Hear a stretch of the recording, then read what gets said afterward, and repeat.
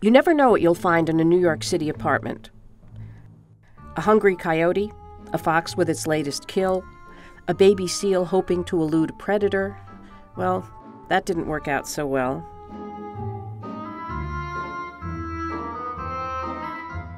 And let's throw in one live cat. This one is named Monkey. I'm Joyce Wadler. I write about homes. I recently got a tour of the Lower Manhattan loft of Arnie Svensson and his longtime partner, Charles Burkhalter. That little dog is truly bizarre. Cute, though. Yeah.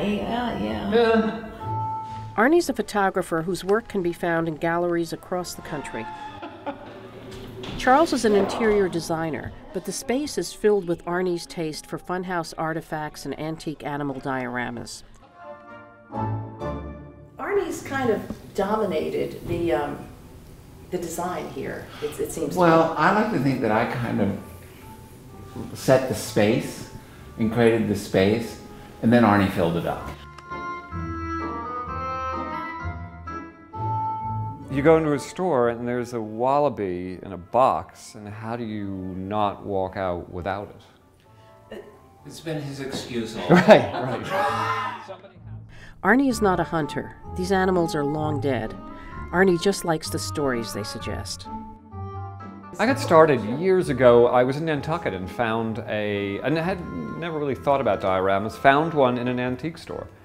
And I just thought that the whole enclosed world that it created was fascinating to me. And I started thinking about the artist that made this and the artistry of trying to replicate nature and absolutely failing was somehow compelling to me. There are things in this apartment you're just not going to find in Pottery Barn. You're a designer. Right. What is your design tip? What do you do when your partner says, I have fallen in love with, what is that, a desk with camel legs? You thank him? Which way? What do you do? I mean, I could say you grin and bear it, but you just, these are things that he loves, and so you find a place in your home for them.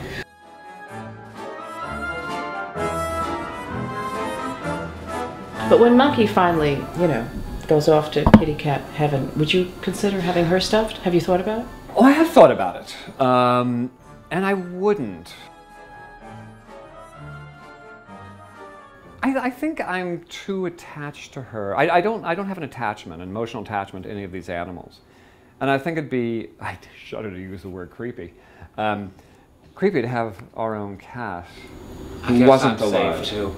Yeah, Charles tried to write it into our wills. That I could be stuffed, and the lawyer thought I was joking, and I said, I'm dead serious.